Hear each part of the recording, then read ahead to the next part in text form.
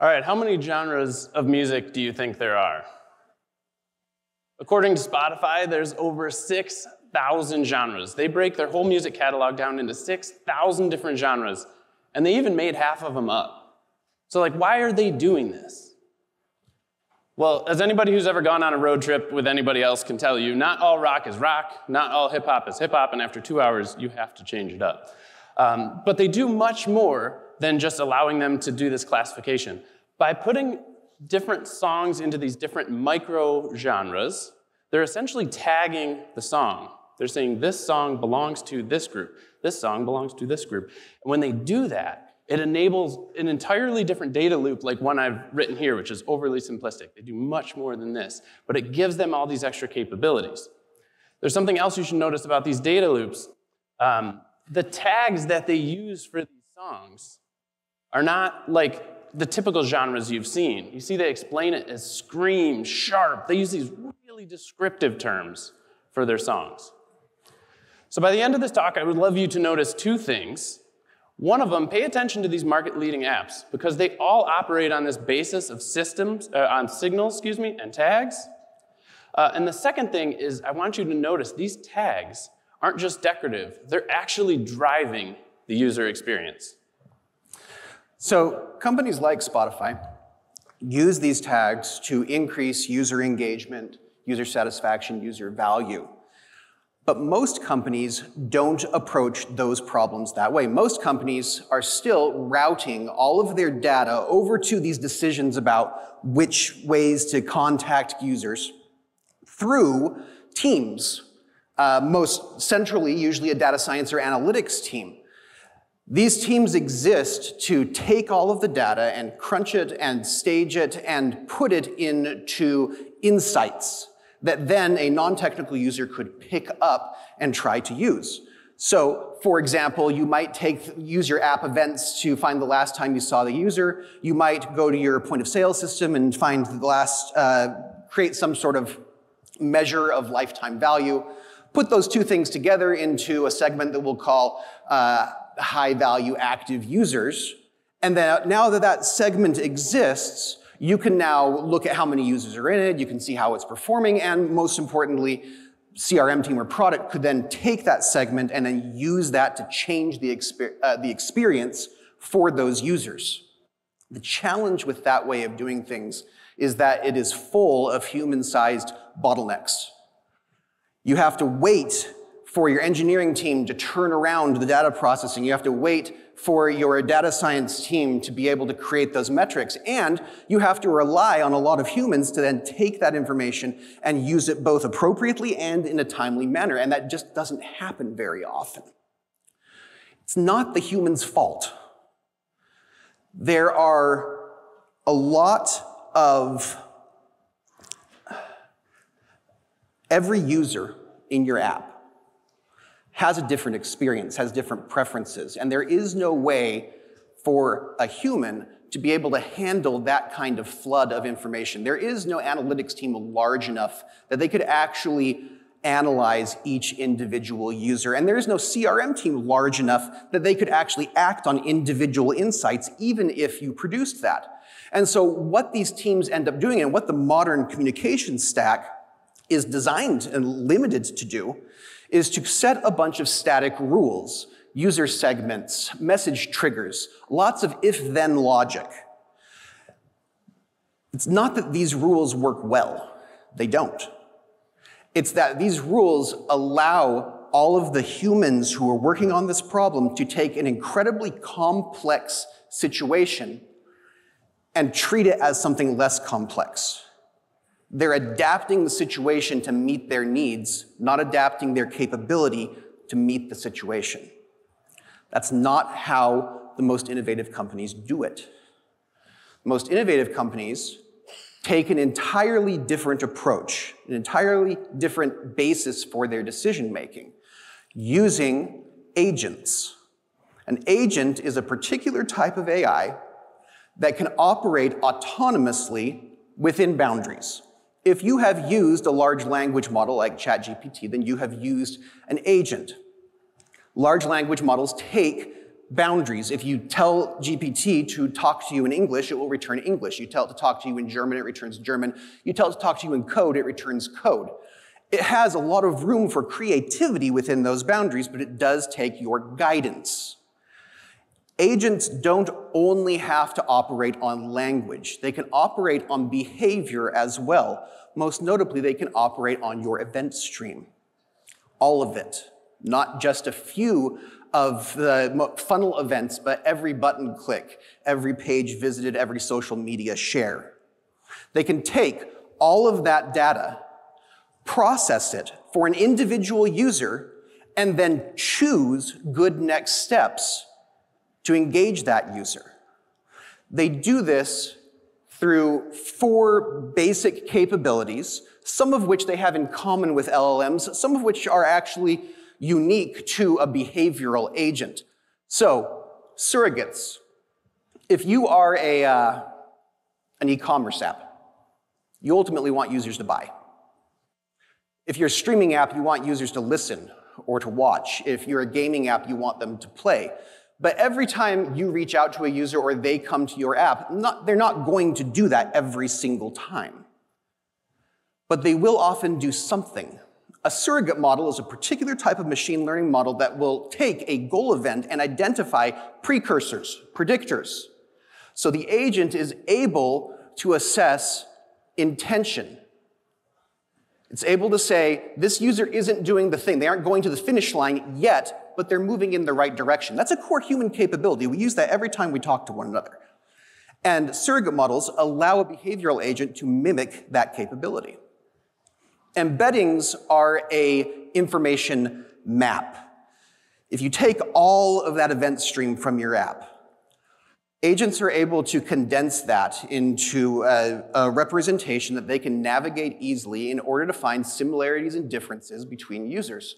So if a user is not converting, but they are doing other things, the agent that's assigned to that user can then go navigate the embeddings to find other users who have similar behavioral profiles, but are converting, and ask those agents what worked for them, and then apply those lessons to the user it's assigned to.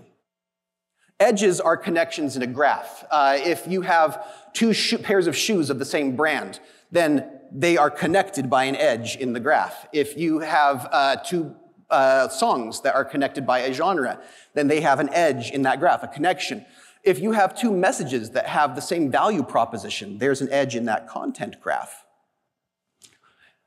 The edges allow agents to identify what users have experienced so far, what they haven't experienced, and see what the next best step is.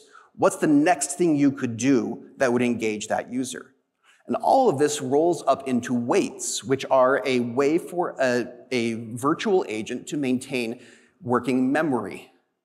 If you send a message about how Nike shoes are popular right now, and the user responds positively to that, the agent has a representation of Nike, and it has a weight associated with that representation. It's going to move that weight up. And it's going to have a representation and a weight of shoes, and it's going to upweight that. It's going to have a representation of the notion of popularity. It's going to upweight that. So it allows the agent to learn what works and what doesn't, and to maintain that memory over time. Just as it's possible to train an AI to complete a sentence, it is possible to train an AI to read the room, to connect dots, to apply lessons learned. And with those tools, the AI is able to act autonomously within the guidelines you set. Thanks, Schaun. So we talked about what the agent is. Now let's show some examples of it actually in action. So this is a capability. The first capability of an agentic CDP is an adaptive and organic user experience that the agent actually builds on its own. So before we get into that, let's look at what the current user experience looks like with a lot of apps.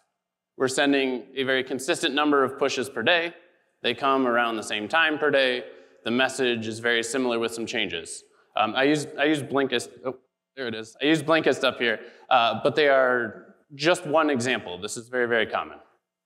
As another example, this is from Monopoly Go. You can see that they have 7 messages. So if you're not an active player, you will get one of these messages per day, and every 7 days it cycles. You start right back at the top, and the loop continues week after week. So we have to ask, like, why do user experiences like this exist with our, our fixed, rigid rules? And one reason is because the tools that we use to build them force us into that. They are rigid tools. They are flowcharts. Flowcharts create these rules. They're not adaptive. They're not organic. An agent would never create a user experience like that. Here's what they do instead. So this is a map of a single user on their journey with an app. The gray humps indicate activity, so someone is on the app. The dots at the top, the orange and red and brown, are things that we're particularly interested in. So like a purchase, an add to cart, something like that. The blue dots at the bottom are the messages. Again, this is totally driven by an agent. There's not a human in the loop in this part of the process. So what you'll notice is there's some initial activity and we send some messages. The user doesn't respond. So we slow down our cadence. We don't want the user to churn. We're not going to send them a message every single day. We're adapting to their level of response, but we're not giving up. You notice the agent sends a message and we get a response. And then as the user starts to adapt and starts to respond, we'll start sending more messages to encourage that higher level of engagement. So you notice this user would have been churned. This is 6 weeks of time between activity, but we brought them back. Can you imagine if we would have messaged them every single day? Now compare that with this user over the same time frame. They got a lot of messages, but they're very active. The messages are adding to their experience and they're reacting to them. This is truly adaptive. This is one other quick example I wanted to show. This is from an e-commerce app. If you notice the middle bump in the middle there, there's some activity. They viewed some items. Our agent sent that cluster of 3 messages. One of those messages was a 35% discount. Well, what happened is you'll notice that they didn't convert. Okay, we sent another message later, gave them a rest, came back. They actually added something to their cart. That's that red dot. Our agent responded by sending a 15% discount, and they actually converted. The agent learned, I don't need to give away as much of my margin. They're higher intent at this point, so I can send a smaller discount. So when we switch people over into the agentic user journeys, what we notice is, yes, a lift in conversions, but what's almost more significant is this massive drop in messages sent for all the reasons I just showed you. This helps retention, and for this customer, this was SMS messages, so this is big money. This is hundreds of thousands of dollars in savings as well. So the second capability is our deep understanding of user motivations. With a one-to-one agent, we understand individual users better. So another example from industry, this is from Netflix. You can see the Umbrella Academy. They have the usual stuff you'd expect. They have the cast, they have genres like Spotify, but then they put this show is. It's mind-bending, it's offbeat, it's quirky. Again, like Spotify, they're using these labels that are almost conversational. It's how we describe it to friends. Why it's significant? If we built a recommender system off of something like The Actor, someone watches Breaking Bad, we notice Bryan Cranston's in it, we recommend Kung Fu Panda 3. It might be right for some people, might be totally wrong suggestion for other people. Now, let's say we do our recommender based on these tags. Breaking Bad is dark, it's gritty. We might recommend John Wick.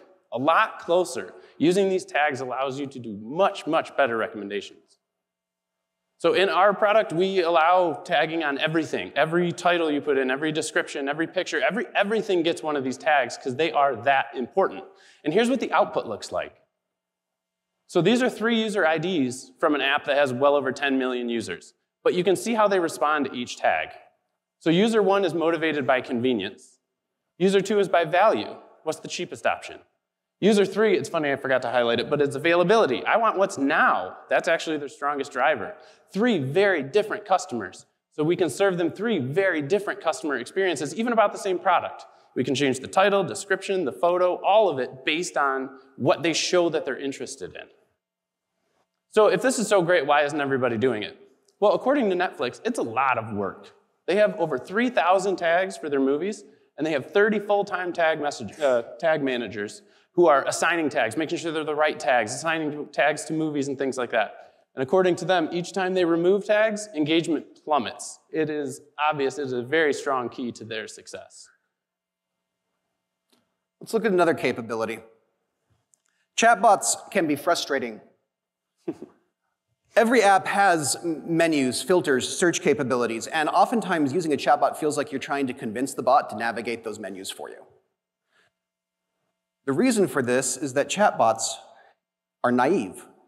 So you might have a user who really cares about service and efficiency. You might have another user who cares a lot about variety and incentives.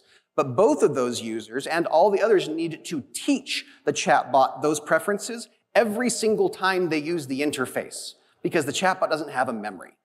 And we can do better than that.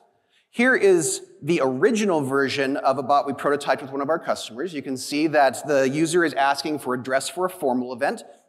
The bot asks about color, the user answers. The bot asks about length, the user answers. The bot asks about other details, the user answers. So it's basically going through and applying filtering criteria in a conversational way. And when you look at the answers it gives you, look at the descriptions, the value propositions, the reason it gives the user to want to look at these dresses. Flattering fit is pretty generic. No one really is looking for an unflattering fit. You look at the other ones, sophistication, romance, glamour, rich and luxurious. Those are all very much tied to the original prompt of looking for a dress for a formal event. Now, if you are going to a charity gala, those terms might speak to you. If you're my 14-year-old daughter looking for a dress for the spring formal, I guarantee you she's not going to be motivated by sophistication. So there's a better way to do this. Every large language model can take a system prompt. It's a behind-the-scenes set of instructions. The end user never sees this. We were able to take this same bot and feed in the weights that our agent for this particular user had developed based on other experiences in the app. So we knew that they look for trend-setting and fresh looks. We knew that they are prioritized above everything else, an effortless and personalized experience. So very same chatbot, but now with these new instructions in the background, much shorter path to value. This is all it asked. They asked for a dress. The bot said, anything else? They said, maybe something blue, and you get the answer. Now, that might not be the best experience for everyone, but this particular user cares about not having an effortful experience. They want it to be easy, so we made it easy. And then look at the way it describes the dresses. Making a statement, timeless and elegant, terms tied to what that user already values about the products on this app. Every time a user engages with an app, that is a conversation. It doesn't have to be within a chatbot for it to count as a conversation. We can take all of that information and make the chatbot aware of it by pulling that information that the agents collect. One last capability we'll talk about, recommender systems. Very important and lots of debate about how to build them correctly. This is not an academic topic. Amazon estimates that 35% of its revenue comes from its recommendation engine. Netflix estimates that 75% of its views come from recommendations. This is my Amazon homepage. These are not just a bunch of recommendations from one system. They're actually multiple systems, all using different criteria to try to guess what I would like. We had a customer recently, a food delivery app that was faced with this same situation. You have 4 recommenders operating on everything from the user's individual order history to restaurant popularity. And they wanted to know, how can they decide which recommender to use? In an app, you can just put all of them up in different places like Amazon does. But when you're sending a message, you only got one message. You got to choose something. So we assigned tags to the recommenders, the actual systems, and the agents were able to learn user preferences for each system. And so you can see that there was one system that was very popular. In fact, 45% of the users exclusively liked that system. But there were another 9% of users that exclusively liked the worst performing system.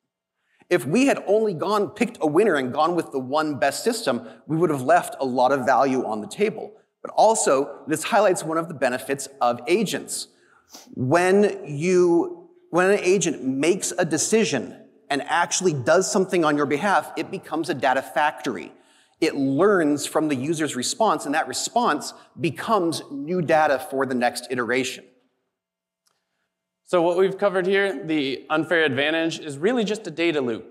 These companies start out with some data, may not be more than what you have.